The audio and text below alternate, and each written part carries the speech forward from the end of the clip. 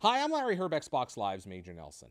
One of the most exciting parts of my job is seeing the technology around Xbox One come to life day by day and even hour by hour. Today, I thought it would be fun to look at the Friends app on Xbox One.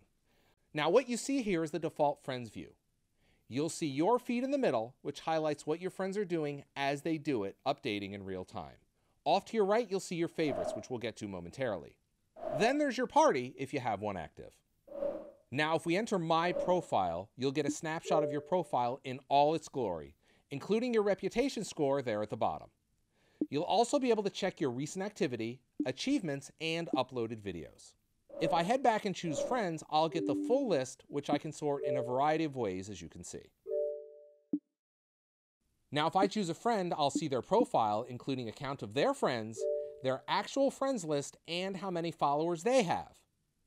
I can also see their recent activity, achievements, and videos. We'll go back to followers in a moment, but first I want to talk a bit about favorites. Basically, if I add someone to my favorites list, I can quickly access that list.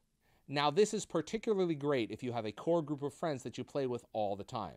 Add them to your favorites and you won't have to sort through your entire list to track them down and send invites. Think of it as a snapshot of who you care about the most on Xbox Live. Now, this becomes even more useful when you're following hundreds of people. On Xbox One, you can follow people without being on their friends list.